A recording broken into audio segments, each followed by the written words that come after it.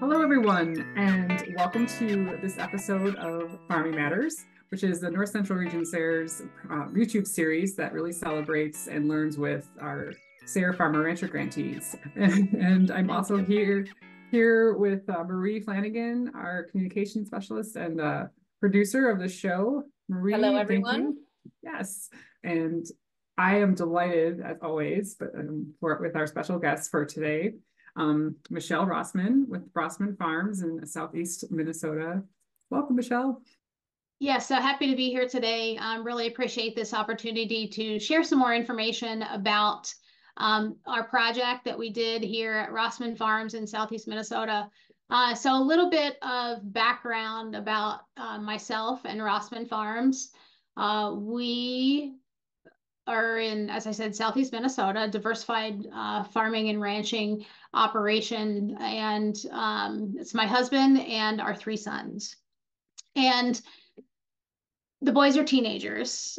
So sophomore in high school, senior in high school, and sophomore in college. And as I've watched them learn and grow and become very active participants here on our farm, outreach to young people, especially those who aren't active in agriculture, has been something that my husband Tony and I have been committed to. We're very active with 4-H and FFA in the area. So when I saw the call for proposals with SARE outreach, I just saw an opportunity to tie our youth education with what we're doing here on our farm as we continue our learning journey in cover crops, understanding soil health, and really changing some management practices here over the last several years. So I do have a few slides to share. I'll start through those, and as I go through the slides and speak to the project, I think I'll be able to address really what we're doing with our soil health management here at Rossman Farms and how we were able to tie in some youth outreach through this particular project. So for this project, when we started thinking about it, we have always been a bit on the leading edge as far as I would call us early adopters, maybe just past the point of early adopters. We're always willing to work with our agronomists and companies that come to the table with new technology. So I also saw that opportunity to, through this project, when we thought about what we could do, evaluate some new technology practices, focus on that youth education component. And also, along with youth education, I'm going to speak to how here in Southeast Minnesota, we have a great group of farmers who really enjoy learning and sharing knowledge about their transformation in adopting conservation practices and how we're all educating each other together. So a little bit about the project. Project design, we had two different fields.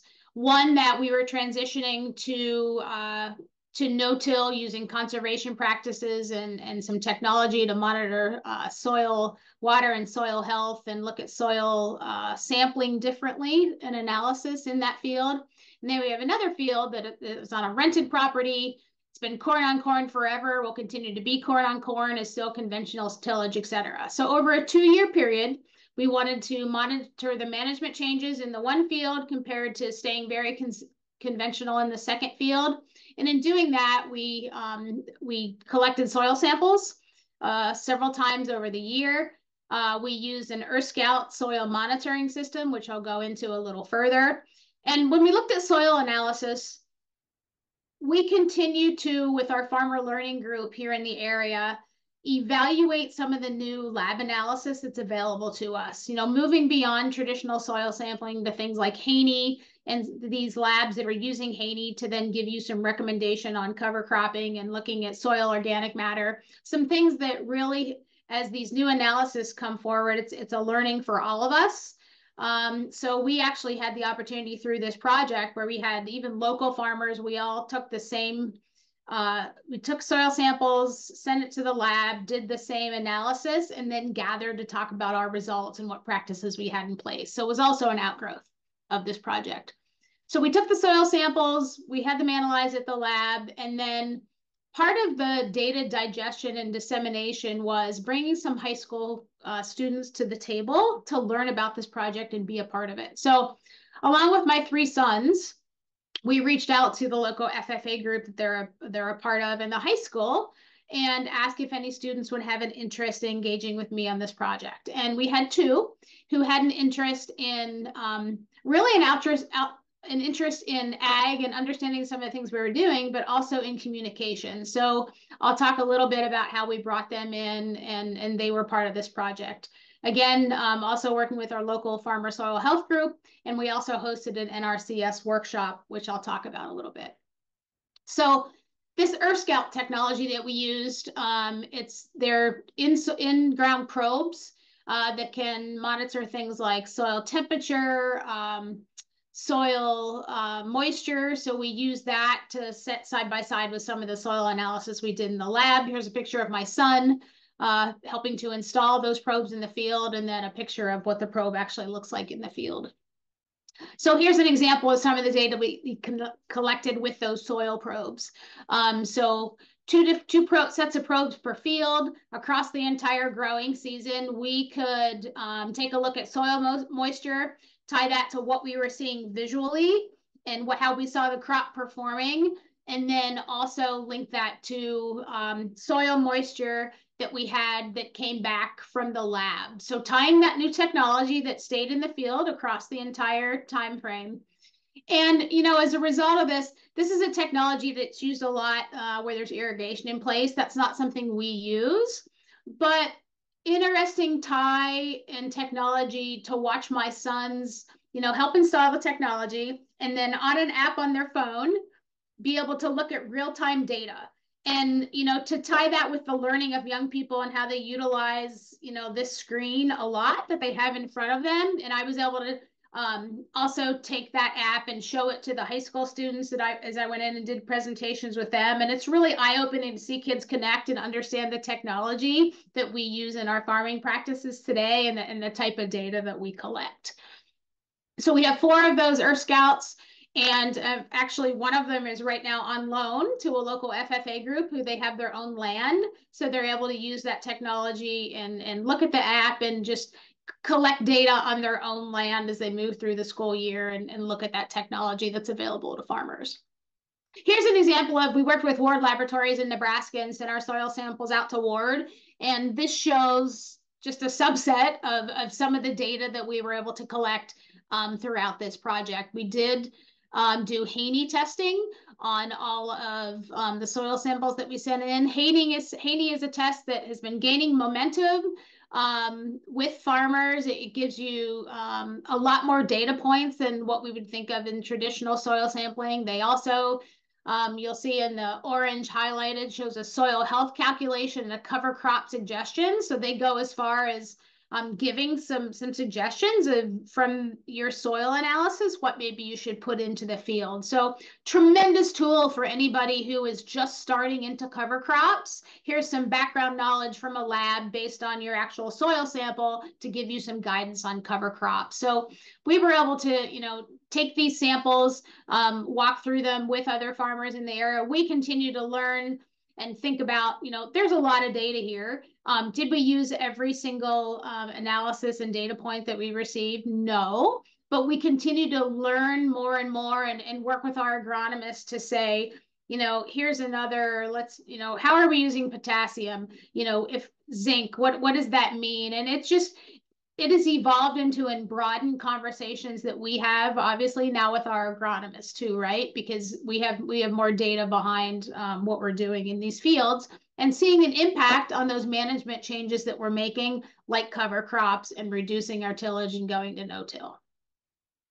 And so back to farmer sharing. My husband's been a part of a local farmer group that's been meeting for almost 10 years. And when cover cropping and conservation, you know, when they first started into this conversation, they would gather and bring in guest speakers and have learned together over the last 10 years. And I would just say to farmers, you know, that can look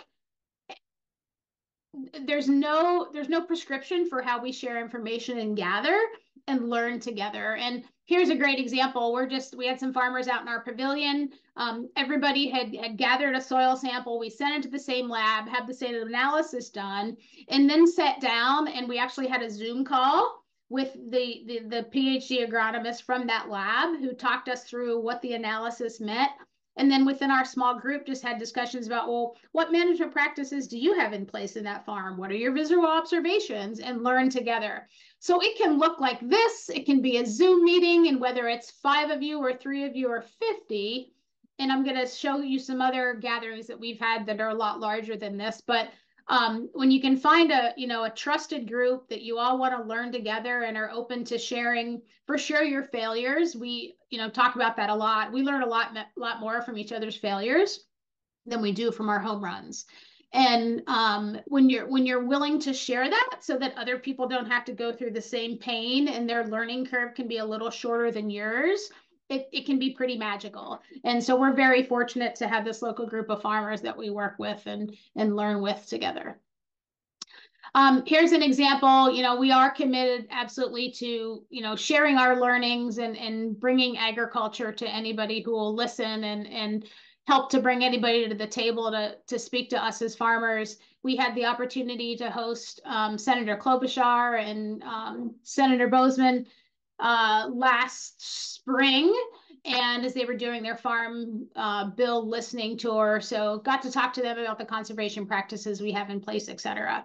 The other slide with a group of people walking through a field. This is a workshop of NRCS employees, as NRCS makes a commitment to help their employees really understand how to talk with and engage with farmers and get them on the farm and have hands-on experience. They spent about 4 hours with us that day, understanding all of our practices, looking at equipment, walking fields, et cetera. So a great opportunity to help those who work with farmers all across the country to adopt conservation practices using NRCS programs. Just a really good chance for them to see practices in place and work with farmers and learn a little bit so we can all be better teams. Okay, so, and again, talked about, so getting into local high schools. Across the course of this project, I was in 3 different high schools. We visit my son's high school every year and talk to their environmental science class. And the kids are always amazed at the technology that we use. Here I am on the screen. They're seeing some of the big maps that we use, and when we sit down in the fall, and all the data we lay in front of us to make management decisions. It's not just as simple as put the seed in the planter and you head out, and there's a lot of planning and data that goes into the decisions that we make. They've also come out and done field trips. The picture on the bottom left of the screen is the NRCS training day, when we were talking to them about some of the tillage equipment we use, why we choose the tillage equipment that we do, and the type of impact it has as we go out into the fields. We're very fortunate too here at Rossman Farms that we have a livestock component to our business. And here's a picture of our cattle grazing cover crops. So with that cover cropping, we have some different opportunities with cover crops than those who are just doing crop farming. So we're able to graze that at times in the fall and the spring. We've also had the opportunity to harvest in the spring and ensile rye that then goes into our ration for our cow herd in the winter. So cover crops have really been something that it has absolutely been a journey. We've had some failures for sure, but we're seeing lots of positives in adopting that new technique here across a lot of different acres. And it's definitely something that will continue. We just had some heavy rains here in the last few days. And I actually was having a conversation with one of the boys before it came, and very worried about how much they were predicting. And he's like, Mom, it's not a problem. He said, with all the no-till and cover crops we have, we're not going to have the erosion and runoff. And I said, you're exactly right. And I was happy that he had connected all of that and knew that the choices we were making would have an impact on how that weather event was going to impact us. So, overall, this project really has it allowed us and just gave me, it was a catalyst for more outreach. Definitely, it definitely helped us think a little differently about what we're doing with soil sampling, the type of analysis we're having done at the lab, and how we can continue to learn more in that space and use more data points to think about inputs, think about the health of our soil and where we're headed on that journey.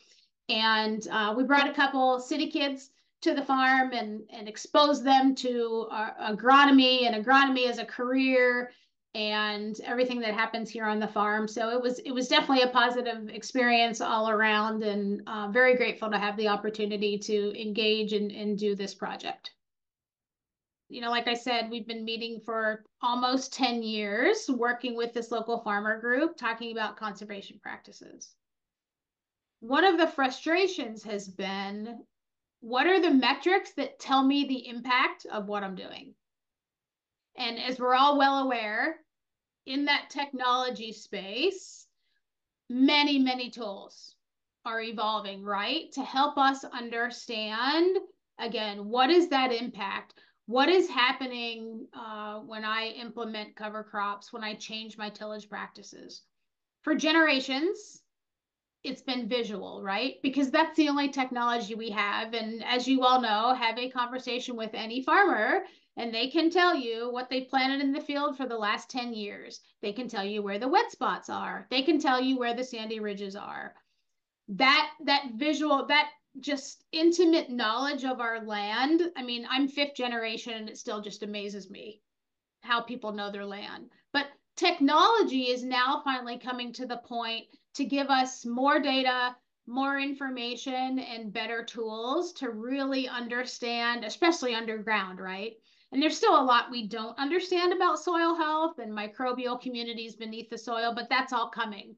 So with this project, you know, as I said, you know, Haney wasn't something that we were talking about 10 years ago.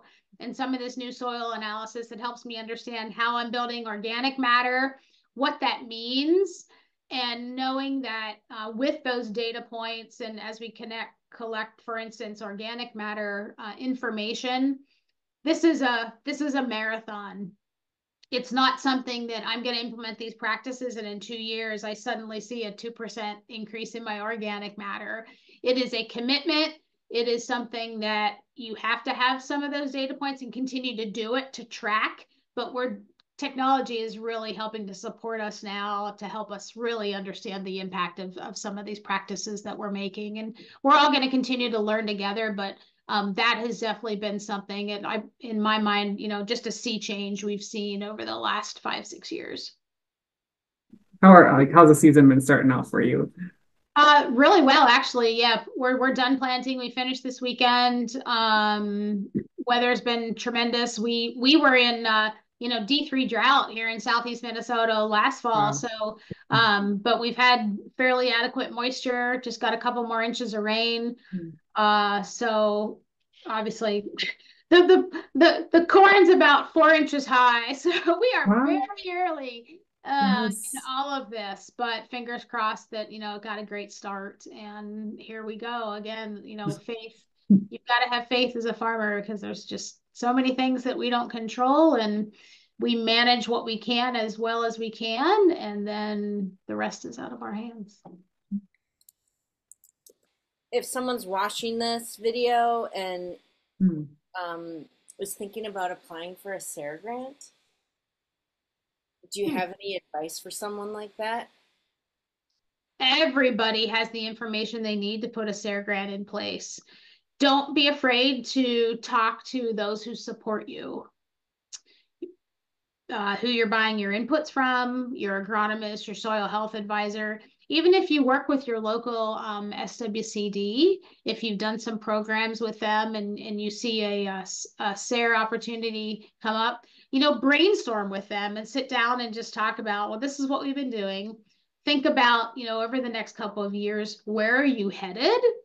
And get creative. I think there's a lot of opportunity to apply for SARE grants and stories that aren't being told out there just because people don't think they have a story to tell, but we all do. And I would say that any farmer that I know has the knowledge they need to put together a grant and get it written.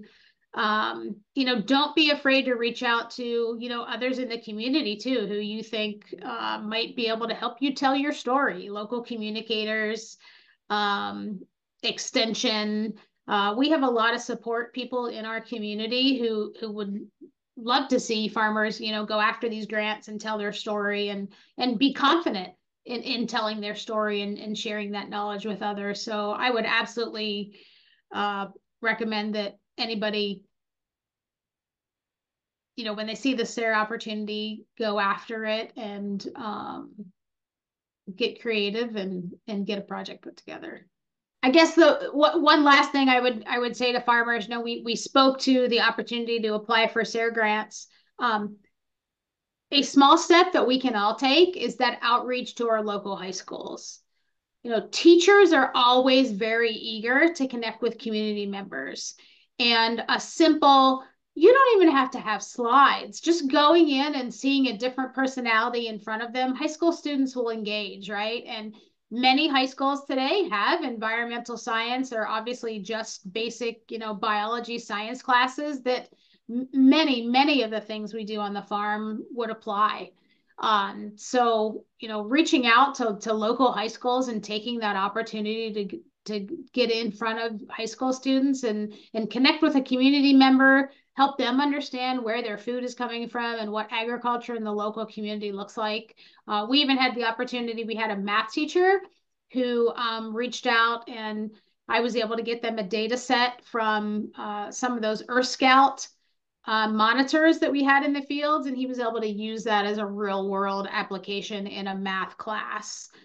So when we think about all the different data points and things that we do, there's so many different connections with high school students. And if kids aren't exposed to careers, they don't think about them, right? And it's just a great opportunity to expose kids to agriculture and what it looks like today in modern agriculture, and something that we can all do, in an afternoon in our communities. So like for this time of year, if we were to visit your farm, like where would be like your sweet spot you like to go to, or like this this is one of my favorite places, or my pasture checks every evening. Right in that, the hour of perfect daylight where pictures are just incredible. Black cattle on bright green grass is just, yeah, I love to get on a four-wheeler and head down through and just walk through the cattle. And, it's a time to do health checks, get eyes on everybody. But the scenery is just unbelievable right now. This grass is, 3 feet high. And yeah, it's just beautiful. Well, thank you so much for your time. I appreciate it. And thank yeah, you. let me know if you need anything. Oh, likewise. Thank you. Wish you Thank well. you. Hey.